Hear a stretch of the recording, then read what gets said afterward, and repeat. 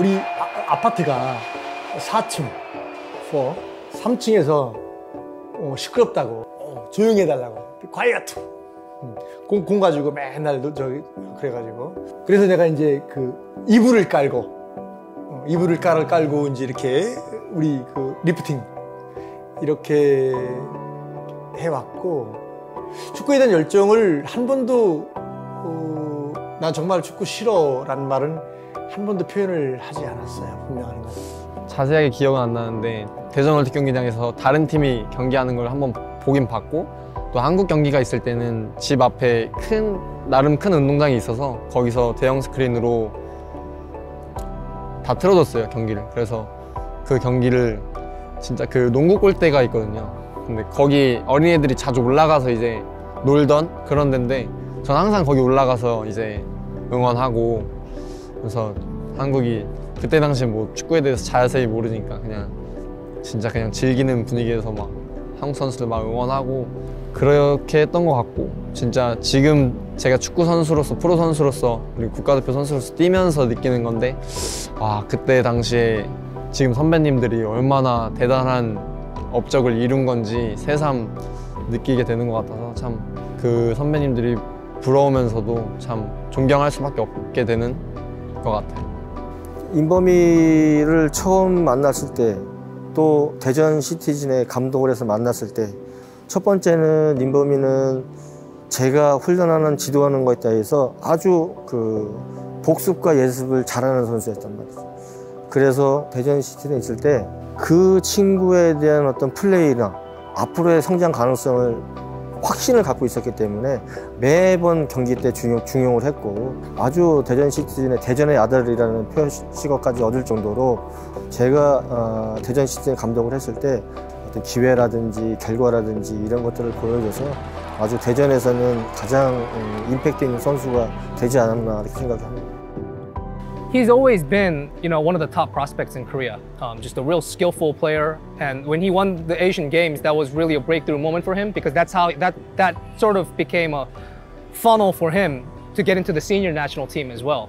And he got off to a flying start for the national team, and that's how he was able to build a name for himself in Korea.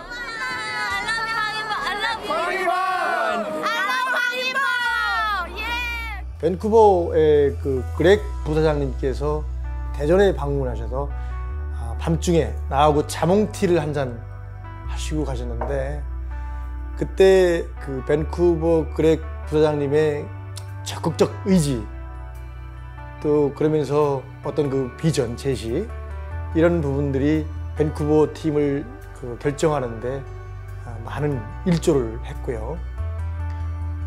또 우리 가족을 또 초청을 해서 가족이 가서 직접 보고 나름 어떤 확신이라든지 이런 것들을 가지고 오므로 인해서 밴쿠버에 가게 됐던 것 같아요. He really felt like people within the club at Vancouver really wanted him to be here. There was other clubs interested. So there was a lot of doubt, and we had to sell the project, selling the club, selling the city, selling the league. We wanted to make sure that we brought a player that has something different in his game. 진짜 너무 그 선수로서 제가 뭐 항상 인터뷰에서도 얘기를 했지만, 저를 그냥 뭔가 모르겠어요. 제가 느끼기에는 그냥 하나의 선수로서 저를 원하는 게 아니라 그냥 그 사람으로서 참 뭐랄까 좀 아껴주고, 이 나를 진짜 원하는구나라는 그런 뭔가 그런 걸 되게 잘 보여줬던 클럽이 이 클럽이고. Before he came here, I told to the club he is one of the best talented player in Asia. I'm still thinking like that because he has his very good technique, and then the shooting or cross and the corner kick, the ability.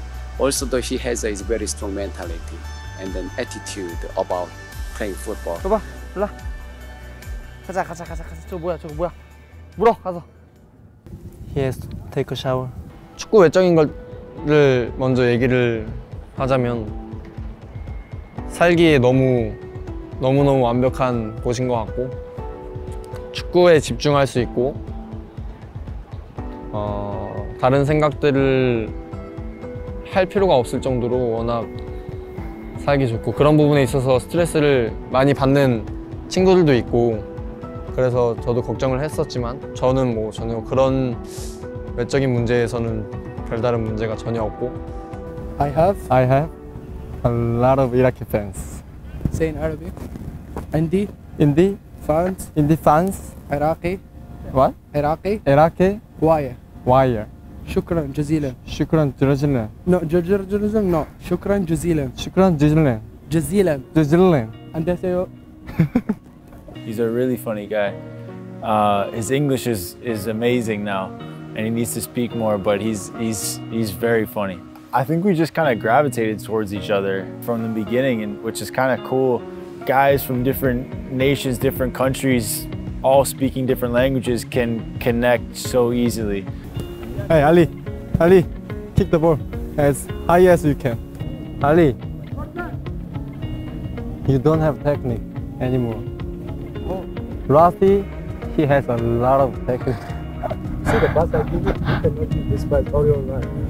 선수들도 정말 뭐 알리나 라스티나 프레디나 정말 잘 챙겨주고 제가 영어를 못해도 진짜 언어가 달라도 진짜 친한 친구가 될 수 있구나라는 거를 느끼게 해준 친구들이어서 너무너무 고맙게 생각하고 있어요.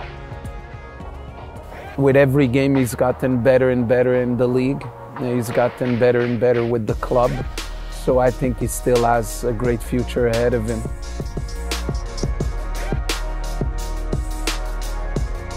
제가 감독이 저한테 얘기를 했던 것처럼 저는 그러니까 MLS에 있는 다른 선수들 뭐 예를 들면 질라탄이나 루니, 뭐 카를로스 벨라 이런 선수들이랑은 다른 스타일이지만 그럼에도 불구하고 저 스스로는 어쨌든 용병 생활이 처음이니까 조금 더 잘하고 싶고 어떨 때는 때로는 또 결과를 내고 싶은 마음도 욕심도 있었기 때문에 혼자 이제 그런 부담감이랄까 좀 그런 부분들을 가지지 않았었나라는 생각을 하고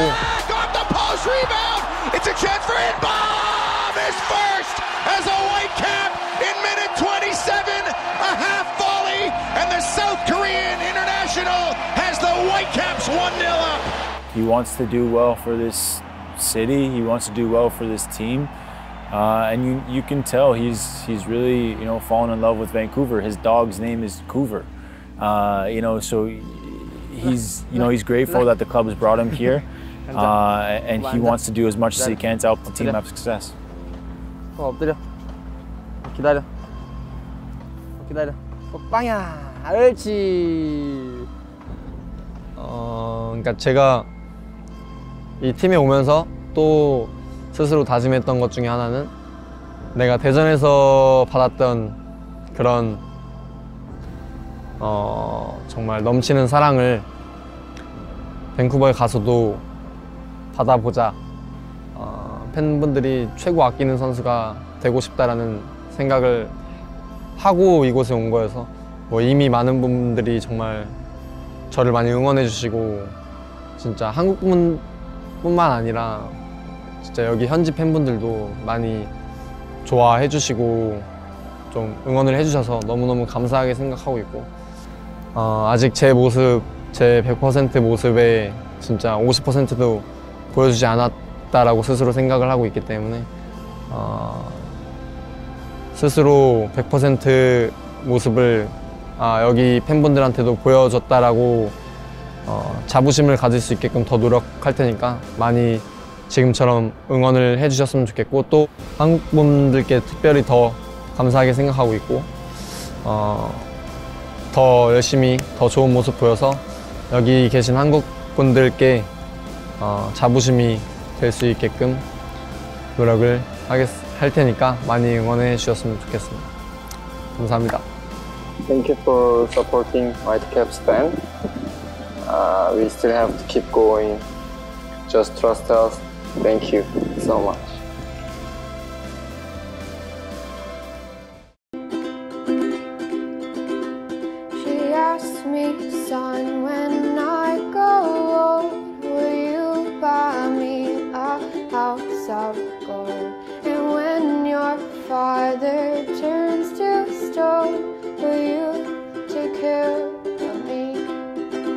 Vancouver is one of the most beautiful places in all of North America, from the sea, the sky, the mountains. It's really breathtaking here. So when Jay DeMerit, Whitecaps legend, hit me up and was like, Kalen, come to my city and come up to the soccer camp that I'm doing on First Nations land, I jumped at the opportunity. Being half Aboriginal Australian myself, Native people's struggles, their culture, their history, that's always been a big part of my life. And you see it everywhere here in Vancouver, from the totems to the art around the city. I used to come up here as a kid and camp on Vancouver Island with my mom for weeks on end. But I wanted to come back now and see what this Indigenous population is facing right now and possibly where they're headed in the future.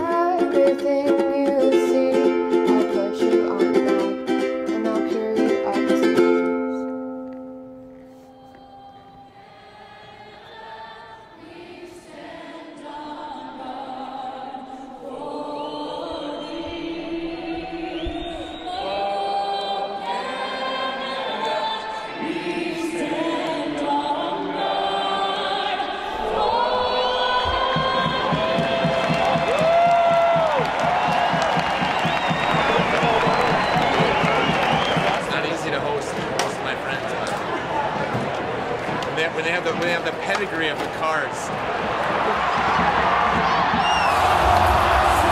Everywhere, I see it everywhere. What are you doing up here?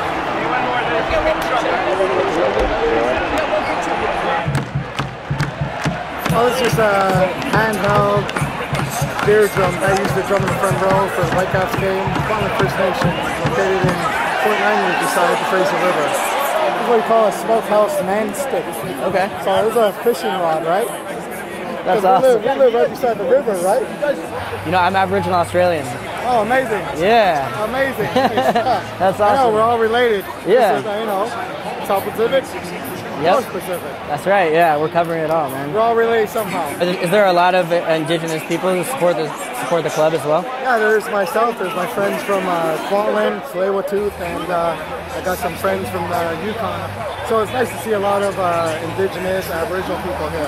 Hope and health, and the Whitecaps have been great with just building communities. The Whitecaps Hope and Health programming is in its 5th year now, getting Aboriginal kids playing soccer, encouraging healthy lifestyles, and just showing them that the club and the community cares about them and their future. Former Whitecaps captain Jay DeMerit is connecting to Native populations in his own way, hosting the Rise and Shine overnight camp on First Nations land, and giving kids from all over an incredible opportunity to learn from a World Cup veteran on the field, but also about life beyond soccer. Just little DeMerit soldiers out there walking, ready to go, Pemberton. When I'm done playing, I'm going to start this camp where the kids are going to learn something more about soccer. We're going to put them through all sorts of things they're going to have to deal with in the real world. And then hopefully the kids will either make it as pros and have more knowledge of how to be a good pro. And if they don't, they're going to have planted seeds way before it's way too late. The people that truly live their passions are the people that are the happiest. And that's what I want to create. I want to create more passions and happy people. We played against each other a couple times, and I've seen a lot of things on a soccer field that I thought I couldn't be shocked. I was running down the field, and I remember running towards the ball, and over my shoulder I just hear a and I'm like, Jay DeMerit? Is there a dog behind me? This guy, I think, wants to win more than I want to win. And then I came to find out it was true. When I first met him, he would be dreaming in the middle of the night and talking in his sleep like he was doing an interview, like trying to speak for how poorly the team were performing. He'd be like, oh, I think it's a managerial issue, kind of. In my sleep, it was that's how much it was bothering me. It was so on his mind all the time. It was hilarious. Wow. But off the field and even on it, there's this sort of aura of positivity and inclusiveness that's been a big part of your life and the vision of this camp as well too, right?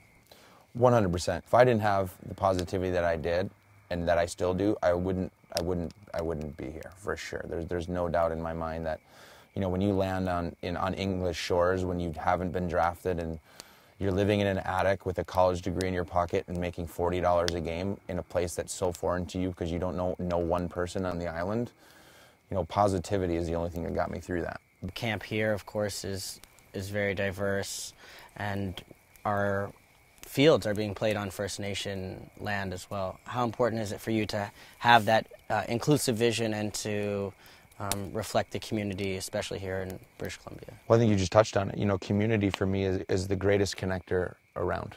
When I moved to Vancouver, and also Whistler by meeting Ashley, you know, I recognized how strong the community is up here.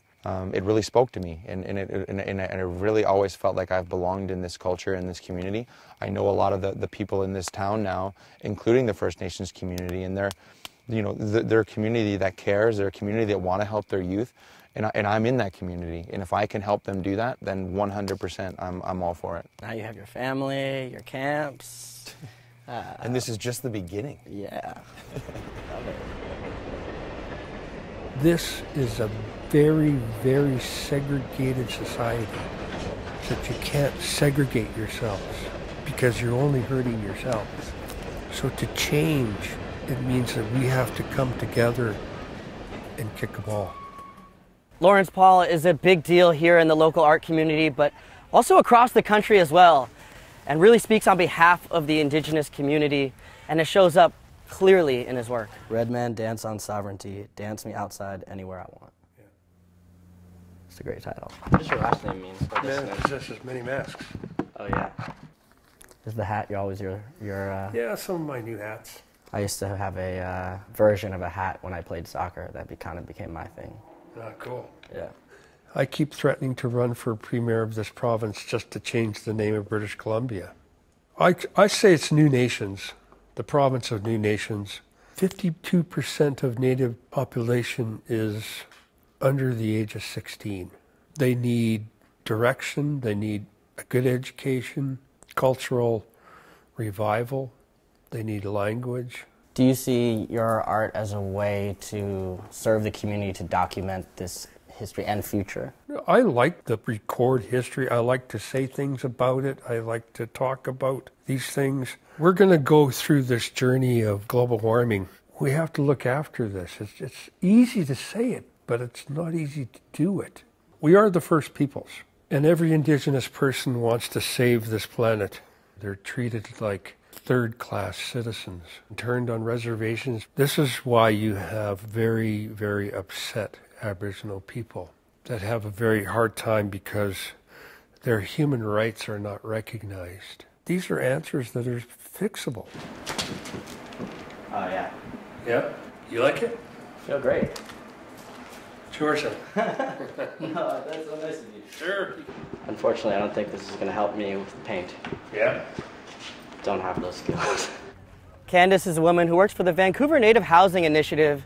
It's a really interesting concept. They're creating spaces for Indigenous artists to be able to work and live in residency and create opportunities in a city that's been very difficult for people just to be able to afford to live and work. This is a gray whale. On my grandfather's side, I'm Gray Whale clan. And then I have another one planned of a wolf. It will be seen right there that I am wolf clan. Cool. Everywhere I've gone, it's so beautiful, this city. I don't think I've ever been to a city this gorgeous. But it's expensive. It's crazy for an artist who's, you know, from whatever background you come from. There's not a lot of spaces. How important is it just to provide like a space for people to have a stake in being in Vancouver? It's huge. I mean, it's a new model for social enterprising. So having the art gallery and the hotel support 24 artists in residency, you don't see it very often. The Indigenous arts community is pretty small. You and Hannah go to Whitecaps games, right? Yes. That's cool. What do you like about them? I didn't grow up around soccer like she's growing up around soccer, so I'm getting to experience it through a bit through her eyes, and I really enjoy that part of it with the songs, and it's very much a community. Being parallel to like how I grew up, it's just like when you have this thing that you have in common and then everybody's involved, it's that sense of community. It's like a fun experience to go get to see soccer being played live and like being surrounded by all these people who also like enjoy watching and playing soccer. You said that not a lot of girls are always playing. Like, why do you think that is? Gender roles probably. Like a lot more people, like girls are playing or like watching, and it's really fun to see and nice to see. Being Indigenous and being with your family history, is that history important to you? Yeah, it's very important, and the artwork and everything to do with the culture is amazing, and it's really important to me because I wouldn't be who I am without like my ancestry and like culture and everything like that. You know, growing up for me, it was like when we would read textbooks about First Nations people, it was always read in the past. Everyone starts to think is that, you know, we're not here, but we are here. We're here and we work in galleries and we're doctors and we're lawyers and we're teachers, and it was never, you know, savage. It's just a beautiful, beautiful culture, and what I see in the city here is people recognizing that and wanting to learn more and doing that through the art. The Aboriginal culture here is not just something you can buy in a gift shop. It's not a souvenir. These are people that are here that matter. It's not just a nod to the past and the heritage that they come from. With the environmental issues that are going on right now, these people matter more than ever, and they have something to say. The positive for me is you're starting to see some young voices emerging, whether that's in arts, music, culture, sports. These kids have a real understanding of the stories from where they come, but are also going to be leading the charge as far as where Vancouver is going. And for me, that's not just a positive for their communities, it's a positive for us all. Later, running down to the riptide, taken away to the dark side. I wanna be your left-hand man. I love it when you're singing that song, and I got a lump in my throat, cause you're gonna sing the words wrong. Okay, we're rocking and rolling. All right. Alphonso Davies running at Fisher. Gets to the outside of Fisher. The leggy 67. Can he get to the byline? He can. He keeps it in play too. Knocked over. Penalty. Alphonso Davies did it all himself. I'm proud of him. Because if I look back where we came from, refugee camp, no food, no clothes, and here we are today. He have everything I need.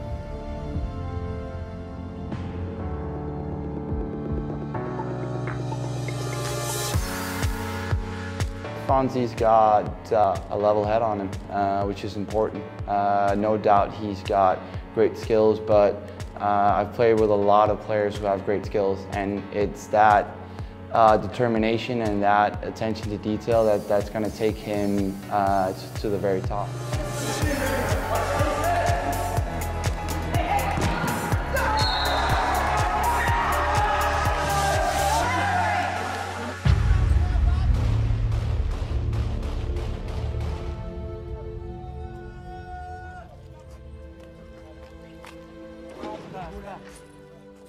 It was hard, it was dangerous, it was hard to live there because the only way you survive sometimes is you have to carry a gun too, and somehow we didn't have no interest in toting gun, so we decided to just escape from there.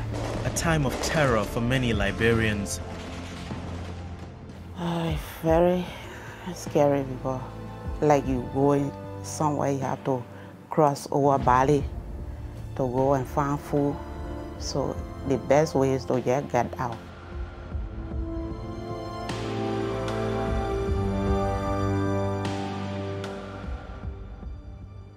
It was safe to live there, but it was hard to live there.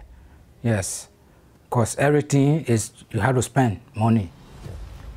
Water, food, whatsoever you think of, you have to buy it. So it was hard for us. Refugee life is like if they put you in a container and then they lock you up, no way to get out. You can't go far from the camp. Anything can happen to you. Yeah, we were worried because hunger killed people on the camp too anyways. It's not only war zone, but on the camp, if there's no food, people die, right? So we were worried sometimes if we don't have it, we're thinking how we would make it. With him, with us, we can drink water and sleep, but he couldn't make it. So we every day make sure and find something for him to eat and make it in life.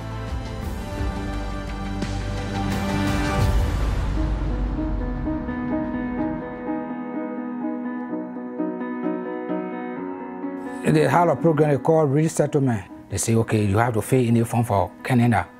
I said, wow, I don't even know I know I studied it on his social study or history whatsoever, but I didn't even know somebody in Canada here. But however, it was okay. We went through the interview, everything, and then O'Malley came over. With me, I was sad because all my family, they are back home, and I don't have no family here. But on the other hand, I was happy because I was coming with my husband and my kids to become better people. And here we are today. Yeah. Like, we were living on a refugee camp. Alphonso was not in school, but when we came here, he started school. And now he life improving. I thank God for that. Back home in my country, if you don't have money, your kid don't go to school. Everything you have to pay. Sometimes a child will go to school after 6 months. After first semester, no school fee, they have to send them home. It's hard there, but here it's okay. 2006, I got here, I'm here, no problem, nothing, so at least I take this to be my second home. I only have this color, but now I think I'm getting it.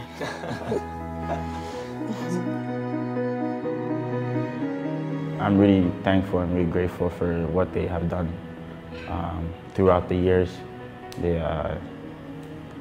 They carried the family to a safe environment like Canada, a safe country, and I'm really happy that they did that for us. And what does it mean to you to be Canadian? Being Canadian is a great honor. Not many people can say they're a Canadian citizen, especially knowing that Canada is one of the best countries in the world. So it's a really great honor being able to call myself a Canadian citizen. Edmonton's a really big part of my life because that's where I started my soccer. That's when I played. That's where I went to school. That's where my family, my friends live. It's a really big part of me. We are right now in Clairview. This is the Clairview Rec Center. This is their outdoor turf field. Alphonso used to come train here quite a bit. He just lives 2 blocks away, so it was a nice commute, just a quick walk over. I remember when at 10 years old, Alphonso was babysitting his brother and sister. They were infants. He was changing diapers. He was with them alone at home just because his parents were working shift work. And it was just the 3 of them, the 3 kids at that time. And I think he had to mature really quickly because there was a lot of responsibility, on his shoulders. He was making their food for them. They didn't have, the means to have a babysitter and so forth, and they had no relatives to help them. So Alphonso started at a very young age, where most 10 years old were probably playing more video games and with toys at that time, and Alphonso was changing diapers. He's just a very good kid, very respectful. And it's tough, when you're coaching youth soccer, you work with a lot of different players and a lot of different mindsets. And Alphonso was always, he was just always a team player, always a leader on the team. And you remember that as a coach because he brought a lot to the game. He brought a lot to the team. He set an example. His hard work and just the maturity is, even at a very young age. I just remember that, and I look back now and, I see where he's gone now, and hopefully he's that guy. He's the real deal.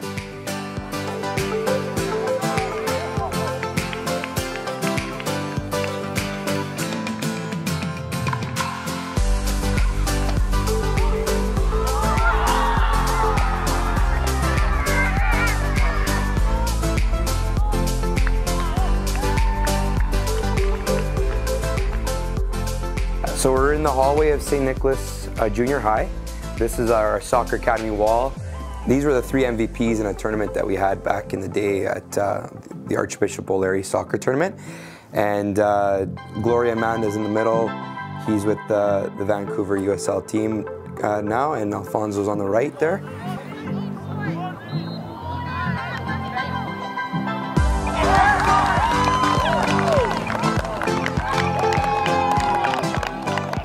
This is our soccer record wall, beep test. This is the one that Alphonso currently holds. This is our gymnasium. This is where we did a lot of the training with Alphonso. Our principal made a big poster of Alphonso and put it up on the wall. We're in the St. Nicholas Fitness Center. Alphonso and Glory would work out here every day after school. Alphonso's a leader and a role model for a lot of the younger kids in our academy. This is my classroom. This is where Alphonso had his homeroom in grade 9, and I taught him math in grade 8, and we ran the soccer academy health component right out of this room. So when Alphonso came to visit, he went around to some of his teachers and wrote a letter to his teachers. It says, "Dear boss, thanks for being there for me. Thank you for all your support and all your advice." My goal as a player to reach professional level and probably play with some of the pros.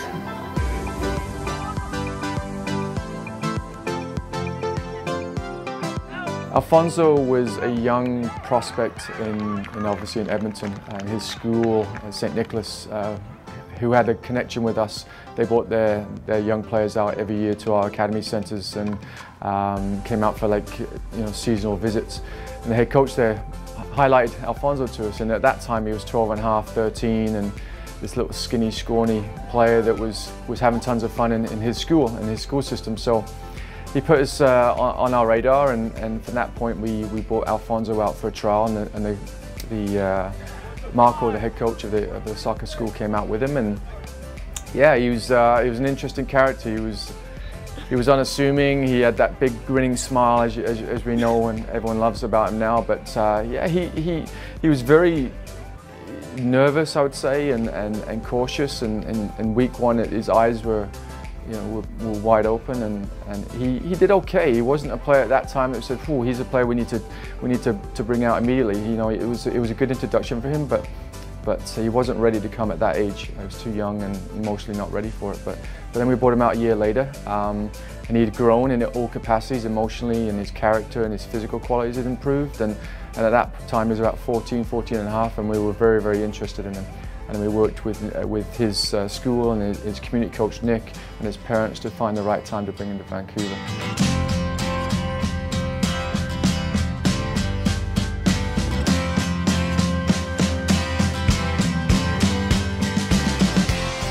I was excited, yes. I wanted to come, but my mom was hesitant to let me go, especially at the age of 14, going from home. She's not keeping an eye on me, so she was really hesitant. Yeah, because that time he was like, I think 14.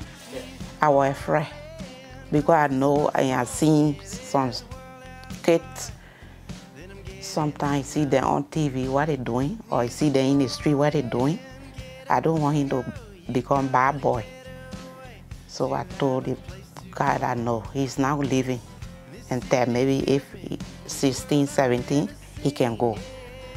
But he promised me, he said, I want to be the same. I will now go to Vancouver and change.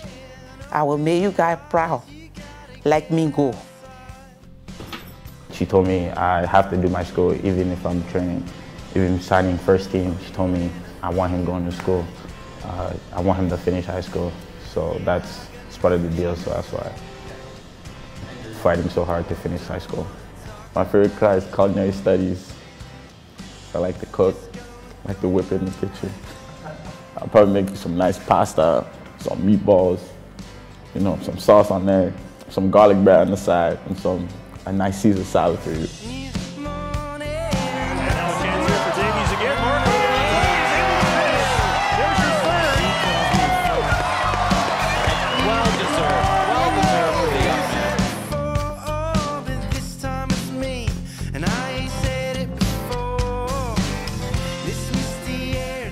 They brought the papers and said, "Son," I said, "See the age." And he said, "No, Papa, it's okay, I can make it. Just sign the papers." I said, "Okay." So he gave me the belief that he could make it and he will make it. So I didn't have no time to lose. I just signed whatsoever they wanted me to sign. And then I was impressed, I was happy for him. So I called him and told him, say, congratulations, son. I know that you sell it and you were going to make it. And he made it.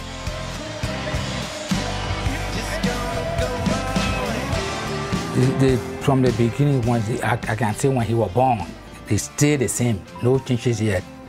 Humble, quiet.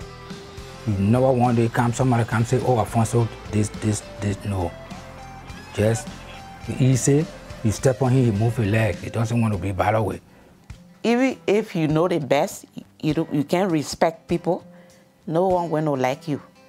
You have to be respectful.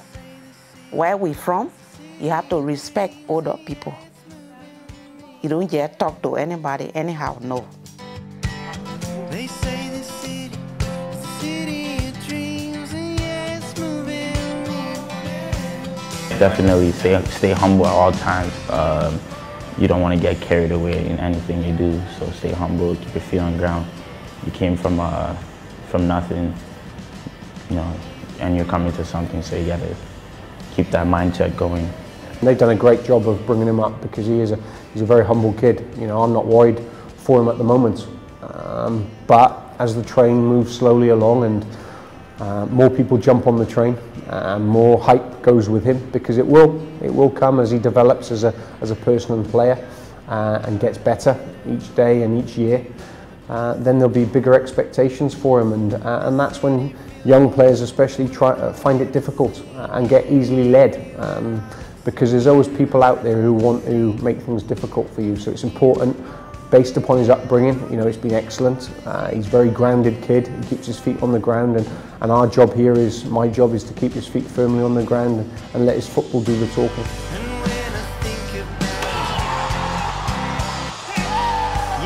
When you see a player that comes into training, you can tell if they have that capability of producing in games or tracking runners, like little things like that, those intangibles that people maybe don't see on the outside, but on the inside, every training, day in, day out, you see, that's what Alphonso has. And I think not only the personality and the work ethic, but those little intangible things that might not go a long way on paper, but when you're in the grind, when you're in the game, you know that he'll have your back, you know that he will do the right things, the little things that at the end of the day will get you those 3 points, will get you the win, and for him, success in the future. And that's what I see in Alphonso. Yes, I'm proud of him because his age, I've seen a lot of kids doing so many things. As I said, one day nobody never come and tell Alphonso, we saw Alphonso in the corner smoking cigarette, smoking this, smoking that, no. So I'm proud of him. That's why at least I love him, and I always talking to him. Son, don't follow bad friends. Be a good guy, be a good kid, be a good boy. If you join bad crew, well, it's over to him. But I know that he's not going to do that. I think that was on the other one. Are you okay? I'm good, Dad. How are you? I'm good. There's a spoon there. Hi. Hi, Hi, Mom. Hi, how are you? What are you eating? Yes. I'm eating cereal. Cereal, more like that? Game time. So today I have game? 7? Yeah. No, okay. I'll still sit down and wait. We'll wait and watch you. They shouldn't push you around today. Yeah, we'll see you. We're waiting to watch you. Okay. I wish you the best. Okay, Shango. How many goals you scoring today? I'll start with 1. Oh, okay, then good. Promise. Don't mess it up. I'll try not to. Okay. I just thank God for his life and for his strength. I just want him to keep on doing what he's doing, because he promised me before he left from here, so I know he will fulfill his promise. Want to see some more of this? Check out these goals over here. Hit subscribe to get all of our videos. Ah,